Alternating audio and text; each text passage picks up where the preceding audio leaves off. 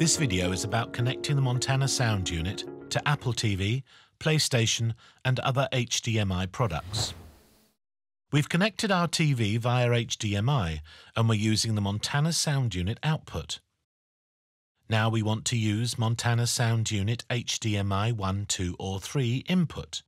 We've chosen an Apple TV box and we'll take our HDMI cable, connect it to the HDMI connector on the Apple TV box, and then connect it to the, for instance, HDMI 2 on the Montana sound unit to connect Apple TV to Montana MSU.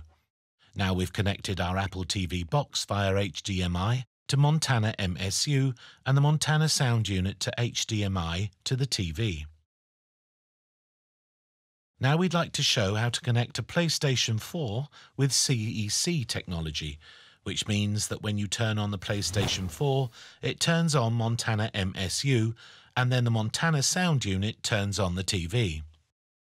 We've chosen a PlayStation 4 and now we want to connect it to the Montana sound unit, which is connected to our TV via HDMI.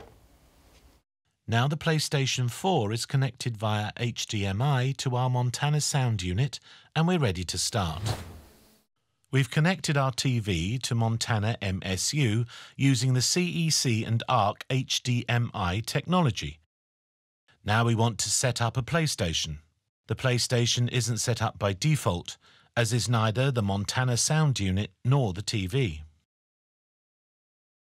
We've connected them via the PlayStation HDMI output and the Montana sound unit HDMI input.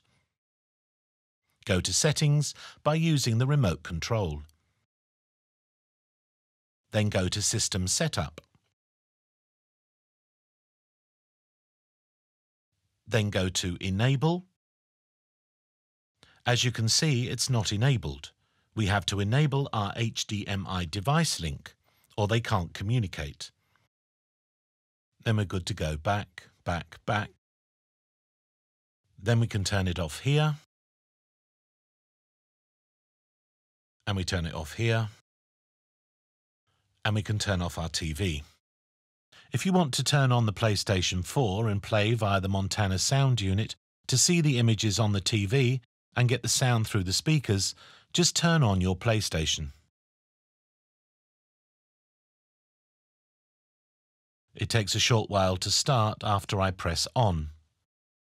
Thanks to the intelligent connection, the PlayStation 4 starts the Montana sound unit, which starts the TV.